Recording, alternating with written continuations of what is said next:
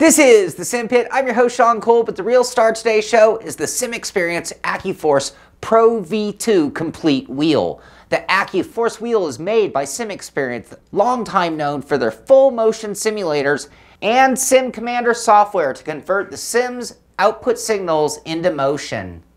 This is the same software that drives the force feedback in the Accuforce wheel, which means you're getting force feedback by the guys who specialize in taking simulation signals and turning it into motion, and now turning it into force feedback. Now, I was about to tell you that the Accuforce wheel goes for $1,299. However, as of today, Sim Experience is announcing new pricing, that is, while supplies last, that are going to be effective immediately. That means this wheel is now going for $999 instead of the normal $1,299, and that's again while supplies last, but a complete wheel kit for $999. That is for the complete steering system, base, power supply, and wheel rim, and software to drive it.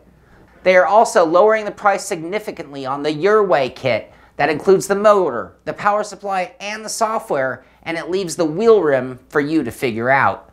The Your Way kit now goes for only $699 while supplies last. If you're looking to save even more money, then they also sell a DIY kit. This kit comes with a motor only in its raw casing, along with the power supply and software, and it goes for only $599 now while supplies last. And in that DIY scenario, it leaves it on you to build the motor mount, the wheel adapter, buttons, shifters, anything else that you might desire. It is just the raw motor and what you need to power the thing. But with this new pricing at $999 for a complete wheel kit, I have to tell you, this is the least expensive direct drive wheel solution that I can think of. I mean, compared to Fanatic, even looking at a Club Sport package, you're looking at about $900 for a base and wheel rim. Or on the soon-to-be-released Podium, where you're looking at $1,000 for the base alone and another $400 or so for the wheel rim. Looking at a Bodner system that can run you over $3,000 for a motor alone, and then anywhere from $500 to $2,000 for a wheel rim to go on that.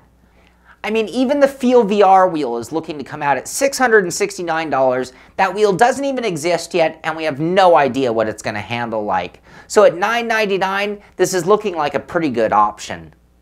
Some of the main features of the Sim Experience Accuforce V2 Pro steering system are that it is a complete wheel package, meaning it comes with the base, the wheel, the power supply, and the software to drive it. The Accuforce features a 13 Newton meter direct drive motor that reports back to the computer at up to 2,000 Hertz. It has a real-time encoder that is updating at 50,000 times per second, and the Accuforce also has up to 4,500 degrees of rotation with 16,000 pulses per revolution positional feedback. It also has lightning-fast communication of 2 milliseconds, with 1 millisecond being to the computer and 1 millisecond being back to the wheel. It is a heavy-duty wheel made of all-metal construction, along with a monster-size all-metal quick release. The wheel can be adjusted on the fly with the supplied Sim Commander software, and it also allows for the addition of displays, buttons, or pedals through expansion ports. The wheel rim is an automotive-grade 320mm wheel with an Alcantara covering, with red stitching and a center hub with 13 buttons in total and carbon fiber paddle shifters. We are testing the full Accuforce V2 Pro steering system, and for $999 you do get quite a bit when compared to most of the other direct drive options out there.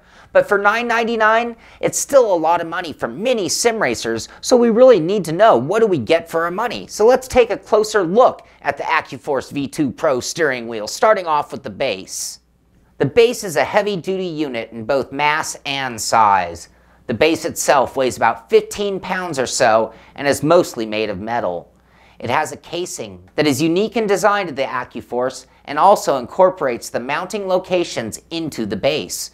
There is no adapter kit needed like most other direct drive wheels.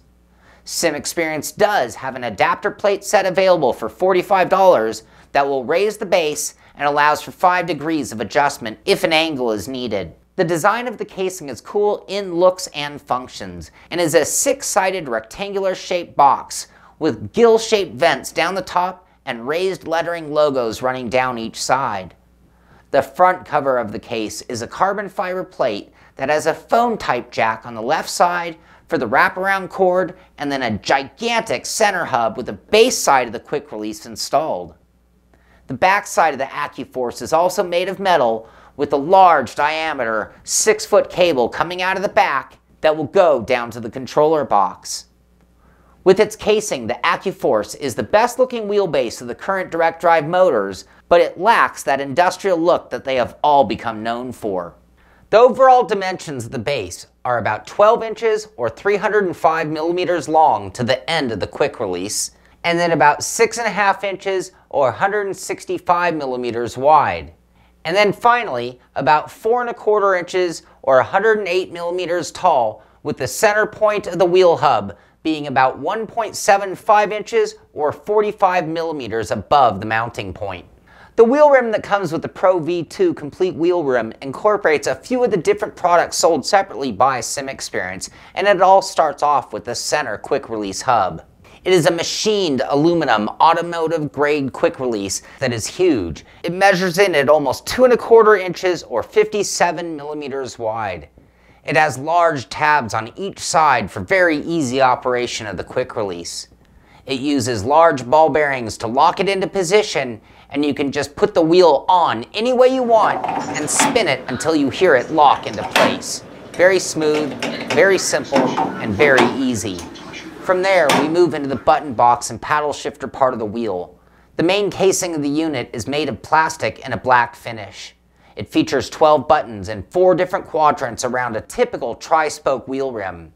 It will actually work with any standard pattern wheel rim measuring anywhere from 280 to 350 millimeters in size, and the upper 2 quadrants of the buttons can be adjusted for those different size rims. The buttons themselves are a hard plastic rounded top type that have a medium level spring inside to give them a good amount of tension. Half the buttons are in black and the other half are in red to help in remembering their functions. The paddle shifter assemblies are made of metal and seem to be their own assembly bolted to the center hub. Off of each arm of the shifter is a carbon fiber paddle that is adjustable in distance from the wheel's center to adjust for different size rims. There are also 2 screws on the back of each shifter that can adjust the resting point of the shifter from the wheel rim, and then also the throw distance of the shifter when pressed. The carbon paddles are nice and long, measuring in at almost 5.5 inches or 140 millimeters long and curved in shape to match the wheel. They have nicely sanded edges, so they also feel very comfortable in your hands and are very stiff when pressed firmly. The paddle shifters at the end of their throw hit an end stop. There is no button click or release of the magnets like some other paddle shifters on the market. As I mentioned, the center hub will work with any standard size wheel drill pattern, but when you buy the Pro V2 complete kit, it does come with a generic type racing wheel. It is a black anodized tri-spoke center design with a wheel rim covered in black Alcantara along with a cool red center stripe and a Ferrari-esque red stitching down the seam. It is round in shape and measures in at 12.5 inches or 320 millimeters wide. The wheel is also fairly thick, with the grips being round and about 1.25 inches or 31.75 millimeters thick and round in shape. The back side of the wheel has bumps to give your hand some grip on its exterior, and again, it's round in shape except for a little thumb indentation spot on each side. The center hub has the Accuforce logo on it and is actually a functional button, making for the 13th button on the wheel set. The wheel set also includes mounting points for SLI type or phone devices and also has a USB 1.1 plug to connect them. And then lastly, on the back of the center hub, a phone type jack for the wraparound cable on the wheel side. The final main piece of the SimExperience Accuforce Pro V2 complete wheel package is the power supply or controller box. It's a simple black box with an Accuforce by SimExperience logo on top along with a vent for the cooling fan. On one side we have the plug-in spots for the USB to the computer along with the plug-in spot for the analog pedals if adding them, and a secondary USB that is for the wheel hub when adding devices to the wheel rim. On the back side we have the computer connector type power plug-in point and also the controller or data side plug next to it. The The box measures in at 11.5 inches or 292 millimeters long by 6.25 or 159 millimeters wide, and then 3.125 inches or 79 millimeters tall. It also has 4 holes through the bottom tabs for easy mounting if desired. In addition, the kit also comes with a power cable along with an on and off switch and 2 USB cables 3 feet long each. The installation of the SimExperience Accuforce wheel is pretty straightforward. Starting things off with the hardware side, I was once again saved by my R-Seat S1 chassis in that it was already pre-drilled to accept this wheel. So 4 bolts and a slight wheel deck adjustment later, I had the base installed on the rig. The 6-foot cord reaches down to the controller box, and I started with the big computer plug into its spot on the back. I then do the signal side of the wire, and I take a little care because I was warned that this one is a bit more fragile and it is critical that it be plugged in straight. I then plugged in the USB cable into the house plug, as I call it. There are 2 of them on the side. We use the one closest to the middle of the box. This then gets plugged into the computer USB, and then finally plug the power cord into the box and plug it in. I am now going to install the wraparound cable into the base and into the wheel, but I'm going to keep the wheel off the base until after the base starts up and it calibrates, rather than have it wind up my wire around the wheel, and then put the wheel on the base. When I'm going to power the wheel down, I like to take the wheel off to make sure, again, it doesn't go crazy with the wraparound cable. And with that, the hardware side of things are done. Now, getting the Accuforce set up on the software side of things or on your computer starts with a trip to the SimExperience website. From there, you're going to go on the Products tab. You will find Sim Commander 4. And then on the bottom right side of that page, you will find the download spot for the file that we need to run our wheel. When you fire up the download software, it'll do a typical Windows install that you just follow along with, and then you are finished with that. During the last step of the install, it will ask you if you want to launch Sim Commander. And it starts things off with the wizard. I can select and turn on Motion Sim, SimVibe, and or my Accuforce wheel. Sim Commander then searches for my known driving sims and creates launching buttons for them within the software. At this point, your Accuforce wheel should work with any of your favorite sims. Just hop in, calibrate your wheel, map your controls, and you should be up and running with basically generic force feedback values. However, with Sim Commander, you can get a whole lot more out of your wheel.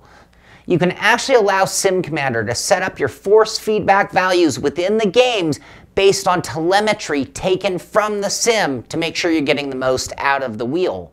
You do this by going out on track on those generic settings. Turn a few good clean laps and then leave the sim, heading back into Sim Commander. I then go to the Control Center tab in the bottom right to access my settings. When in there, you go to the New tab and then select from the telemetry log. Sim Commander will then ask me for what sim. I select iRacing. It asks me the car track session that I am building my force feedback from. I select my clean lap, and then the bottom right, I select Intelligent Peaks, and then OK. Sim Commander will then set up a launch button for that specific setup. You could then use that as your new iRacing setup, or create another one based on every car track combination that you could possibly want if you find yourself wanting slightly different settings for each one, and they can all be telemetry based. It will create a new launch button for each one within the software, and you can create as many profiles as you feel you need for as many sims as you want. It'll just clutter the launcher a little bit more. Now, the Sim Commander software is so much deeper than this, and there are so many different ways to set things up, and I could do an entire show just going over the software alone, but that's really once you've purchased it. It's not for everybody, so I'm going to keep things light in this department. But again, the tuning options are really endless. But at this point, I really did want to get out on track. I want to see what it can do while driving. So first things first, I fired up iRacing. I'd made a profile for both road and oval setups, as these are the 2 series that I am already running and very used to the car's behavior. With the telemetry created profile, I immediately found the wheel's force feedback to be way too strong. So I turned that down and I felt a little more comfortable with the wheel. Even after turning it down, it was still higher than I wanted, and it was obvious I was using one of the big boy wheels. So I went back to the software and I turned it down even more. And now I was even more comfortable. The first thing that I felt in this wheel, once I got it out on track, was the road noise vibration. I happen to really enjoy the effect, but some may find it distracting, as most other wheels do not produce this much. But for me, it gives the wheel and the simulation more life and a touch more realism. The next most obvious thing about this wheel, and shared by most direct drive wheels out there, is just how freely the wheel will turn. Despite having significant force feedback resistance, you can tell just how little friction or additional drag that is within this wheel. It is quickly responsive to the very slightest of movements, and the force feedback that you feel ramps up quickly and strongly without feeling like it's hitting you with a brick. When turning in for the corner, the force feedback resists your turn in, but it doesn't overpower your hands. As it increases, the delivery is smooth, yet very quick, and at the slightest hint of fall off in power, you know it's a change in handling, and not the clipping or running out of the wheel's power, but the loss of traction and the lightening of the wheel's load. The wheel delivers the different layers of force feedback well. You can distinctly feel the difference between a road bump versus a change in suspension and the counter forces needed to maintain your direction. While going straight, the wheel feels free of much resistance, with exception to the road noise and any bumps that you feel out on the track. It is only when the wheel is turned that you are met with the resistance of the wheel. The biggest advantage of a direct drive wheel is its ability to be strong when needed or wanted, and at the same time to be smooth and friction-free when that moment is needed. The Accuforce did this very well. When driving hard and hitting or using the curbs, you will feel the hit of the bump through the wheel, but it becomes one of the many layers of the overall power of the wheel being delivered to you. You still have the other forces coming through, so if that hit causes the car to go light or on the border of spinning, you feel that in the wheel as well. The Accuforce wheel was also very rigid. The rim is stiff, the quick release has no flex, and the base itself is rock solid. This rigidity that I have only found on direct drive wheels is another level of realism, matching the strength and feeling of a real-life wheel mounted in a race car with no flex or movement other than the intended direction of movement. That strength of the wheel and that rigidity combined will certainly test your rig's wheel deck, and this wheel is really only intended for serious sim rigs. In addition to iRacing, I did test the wheel on a variety of other sims using the Sim Commander software, and the force feedback results and the results I got from the wheel were very similar with each time. It's fast, it's strong, it's smooth, it's robust, it's rigid, all those great effects were the same across the board. But let's talk about some of the other features of the wheel while driving out on track. When racing, our hands tend to be on the wheel rim all the time that we're racing, making it a very important part or integral part of our racing experience. I found the Accuforce wheel to be the right size and shape to make me happy, but perhaps the wheel rim itself was just a little too cushioned for me. It was not my favorite wheel rim, but it got the job done, and it would be fairly inexpensive, and like I said, only 6 bolts away from being changed out. The paddle shifters were a perfect shape to match a larger round wheel like this one. They are very comfortable in my hands, they move freely, and they are very rigid and feel proper. However, they are the only paddle shifters that I have ever tested that just end their motion with a hard step. There is no click, and there is no tactical sensation other than them reaching the end of their motion and making the shift with kind of a thud. This worked fine, and I was able to shift with the same consistency as other shifters. It was just different from other wheels I've used. It's a nice touch to be able to completely control the start and stopping distance of the shifters, and another way that you can really tune this wheel to your overall liking. The buttons on the wheel rim are pretty typical to many other wheels and button boxes out there on the market. They are laid out in a nice manner, and that makes remembering their functions fairly easy, although I did make some stickers to help out my brain on the fly. Of the 12 primary buttons on the hub, it is only the top 2, and one on each side, that I can operate while still holding the wheel and driving. The other 10 and the center button require pivoting of the hand or letting go altogether to operate while driving. The button pressure is medium strength, and their depth when pressed is far enough to prevent any accidental button presses unless it's deliberately done. These buttons, like the shifter, reach a hard stop point, and there is no click sound or feel in the button.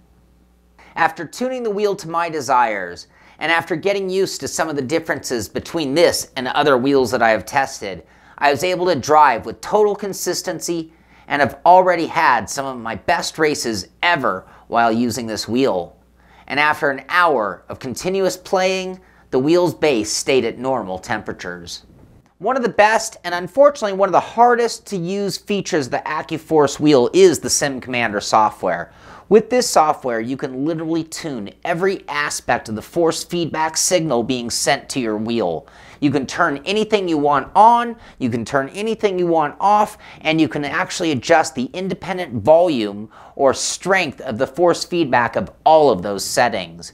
We could literally spend hours, if not days, going over tuning, options, getting it perfectly dialed in for every scenario that you might throw at it, and it's something that, again, is a little hard to use, or at least hard to learn in the very beginning.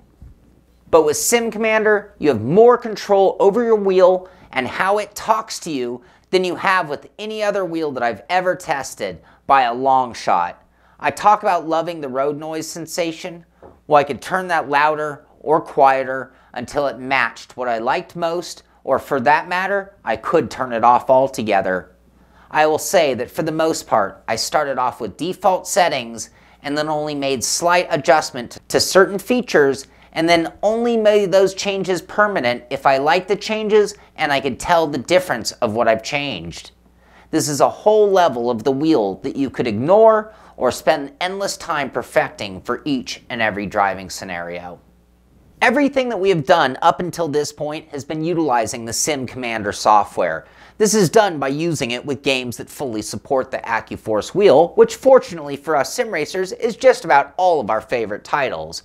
However, every once in a while there's a title that isn't supported, or perhaps it's a new game that just hasn't gotten the support just yet, and you don't have to worry about it. You can still work with those games as well. It's pretty simple. You just don't fire up the Sim Commander software. Once the drivers are installed, this wheel will work just like any other standard force feedback steering wheel on the market. The trick is you just fire up the game, you calibrate your controller, you map your controller, and you just use it. You don't worry about Sim Commander.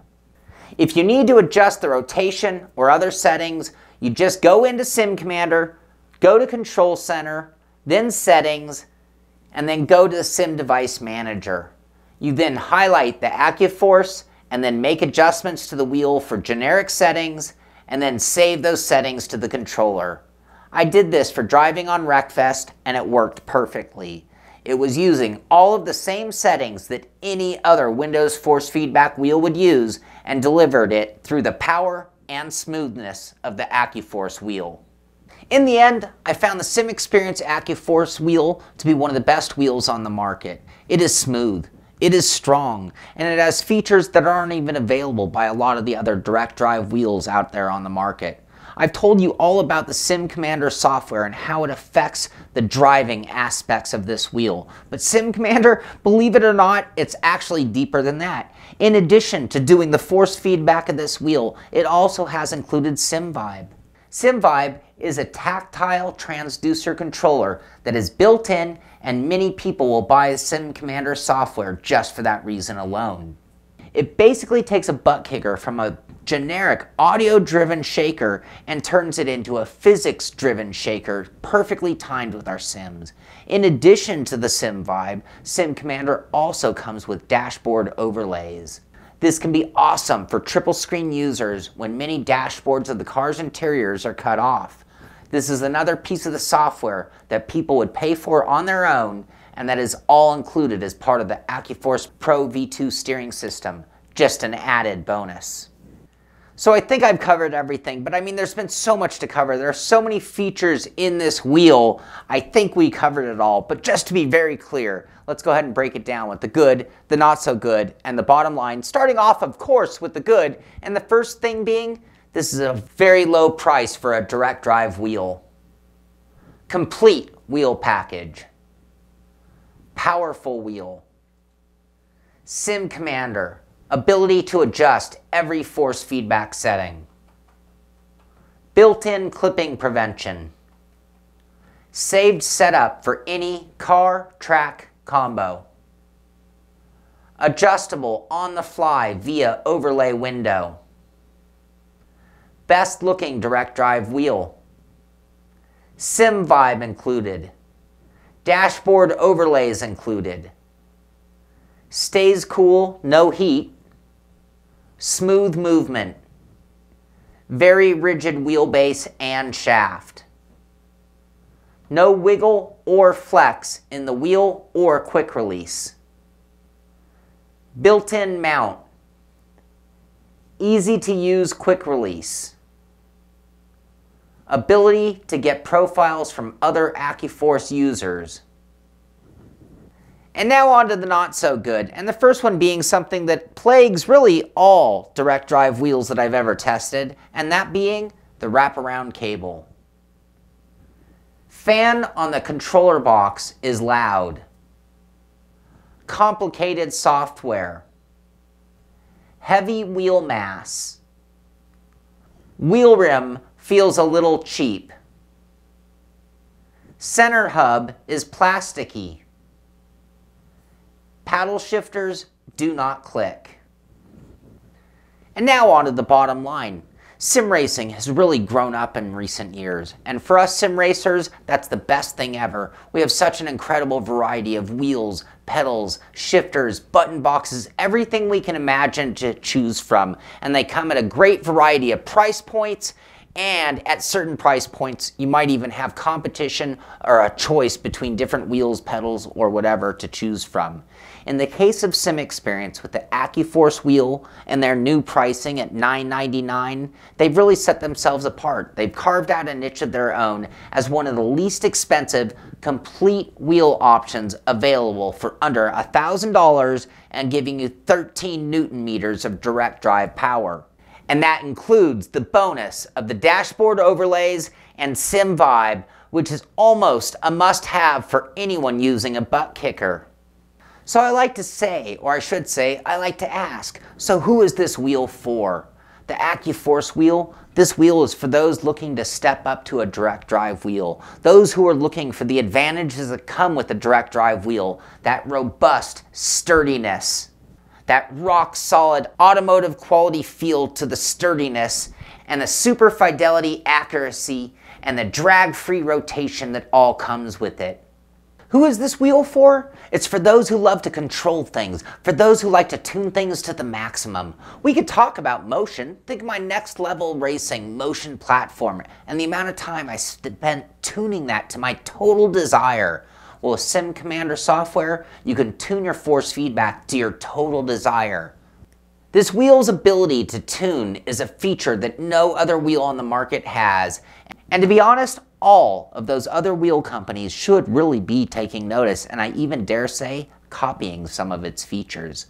Who is this wheel for? This wheel is for those who are looking to step up to a direct drive wheel and get it in a one size fits all, one-piece solution ready to go.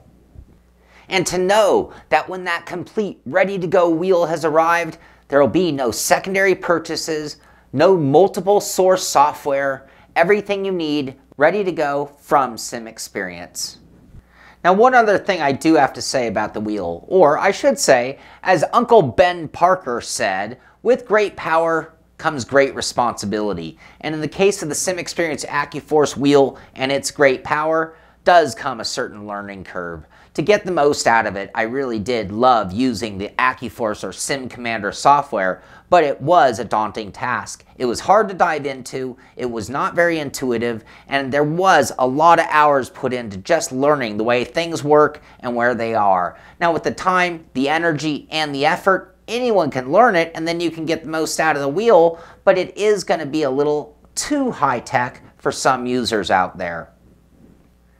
Now for those looking for the wrist-breaking power of the monster size or monster price Bodner wheel, or for those looking for the supersize OSW and its power, this wheel at 13 Newton meters, it's not going to break your wrist like those. However, at 13 Newton meters, it was still way too much for me. I found that in every sim I tested it in, I was constantly turning the power down, driving, turning the power down, driving, and going through that sim after sim. It was always too much wheel for me, and that left a lot of room for power to prevent A, clipping, and to know that the wheel is always being worked under its total load that I want from it.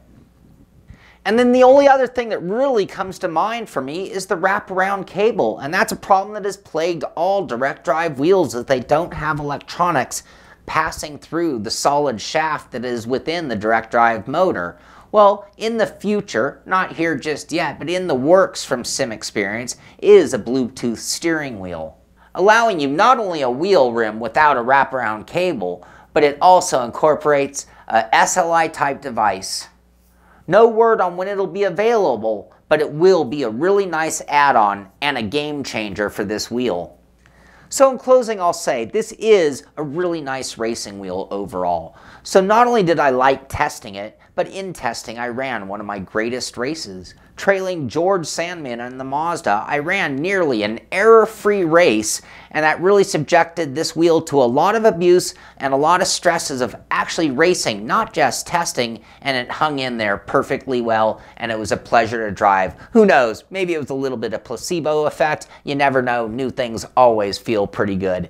So that is going to do it for my review. If there's any information that you are looking for that you don't think I covered, just go to simexperience.com, look up the Accuforce wheel, and you can get all the information there. And of course, if you have any questions of me, be sure to email me at Shaun, S-H-A-U-N, at thesimpit.com, and I'll be sure to get back to you as quickly as I can. And of course, be sure to subscribe to the channel so you can find out when the next review is coming out.